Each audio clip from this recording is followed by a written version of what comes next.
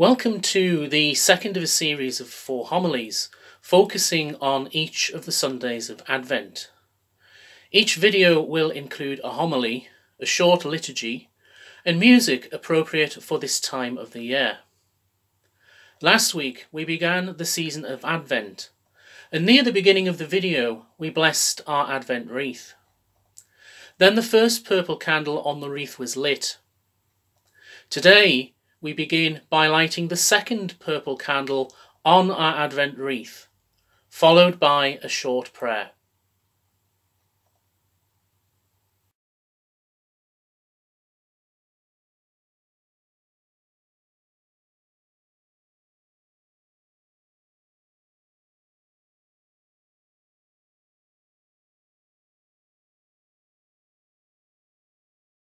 Stir up our hearts, O Lord, to prepare the path of your only begotten Son, that we may worthily serve him with hearts purified by his coming.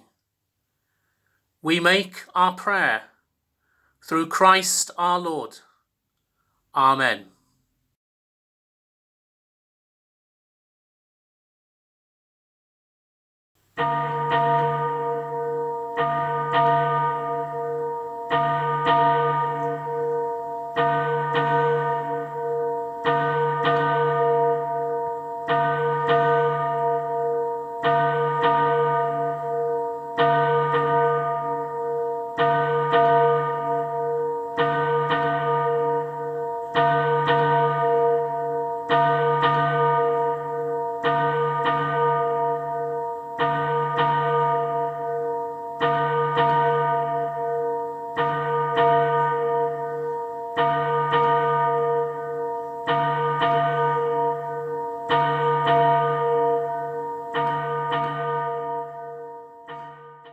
Last week, the general theme of our Liturgy of the Word was to stay awake and to be prepared for the coming of our Lord at all times, because we do not know the day or the hour when he will come. This week, preparation for Christmas will be taking place in many homes across the country. Christmas trees and decorations are going up. The Christmas turkey is ordered, and Christmas cards are starting to arrive at our door.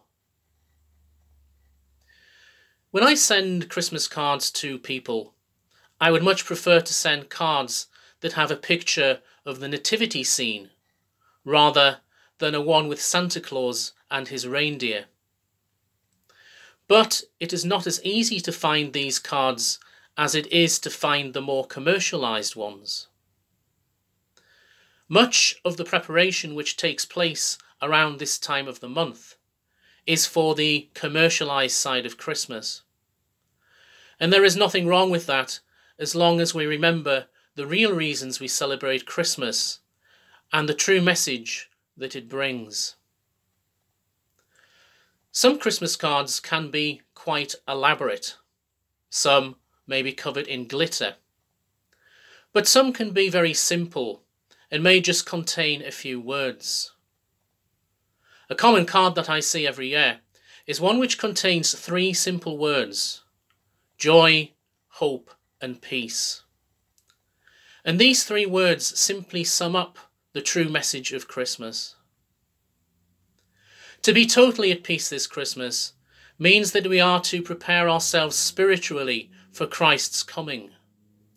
When we experience true peace, we will also experience true joy, and we will be filled with a deep sense of hope in our Lord.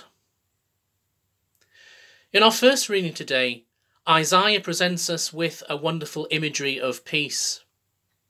Can you imagine a wolf lying down with a lamb, a panther lying down with a kid, an infant playing over a cobra's hole?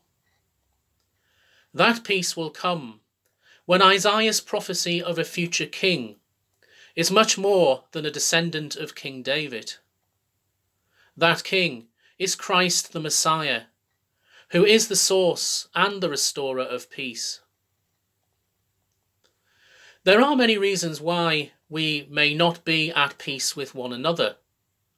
Perhaps we have forgotten that we belong to one another. Maybe we are constantly anxious and stressed about many things in life, that we become selfish and aggressive-like to others. We may not be at peace due to conflicts within our homes or communities. There are many people who live a life of animosity and resentment towards others. At times in our lives, we can all feel victims of injustice, unfaithfulness, and unrighteousness. Or perhaps we have been the cause of these things to others. We need to remind ourselves that we are all sinners, and we need to repent for all these sins so that we might find peace. Our Gospel reading today presents us with the familiar figure of John the Baptist. John tells us that we are to repent, for the kingdom of heaven is close at hand. Those people who came to the River Jordan to be baptized by John did so because they recognized that they were sinners. When the Pharisees and Sadducees come to John for baptism, he calls them a brood of vipers. And that is because John, like Jesus who would follow him, saw the Pharisees and Sadducees as opposing rather than supporting his message. John's message might leave us a bit discouraged, as his baptism with water can only bring us so far. That is why he tells us, the one who will follow him will baptize you with the Holy Spirit and fire. In our first reading, Isaiah speaks of the Holy Spirit as the Spirit of the Lord and describes what we refer to as the gifts of the Holy Spirit that the Lord will bring. And he mentions some of those gifts: wisdom, insight, counsel, power, knowledge, and fear of the Lord. We are not able to become the person that the Lord calls us to be without the help of the Holy Spirit. We need the Spirit of the Lord that Isaiah speaks about in our first reading during this season of Advent. We invite the Holy Spirit to come afresh into our lives, because it is only in the power of the Spirit that we can bear those fruits of the Spirit that John the Baptist calls for. Advent is a time for us to spiritually prepare ourselves for the coming of the Lord at Christmas. In today's Gospel, John the Baptist calls on us to repent. So we might want to consider receiving the sacrament of reconciliation as part of our preparation for Christmas. This weekend, in light of the readings we have heard in our liturgy of the Word, let's also pray that when Jesus does come to us at Christmas, we may experience those wonderful gifts of joy, hope, and peace.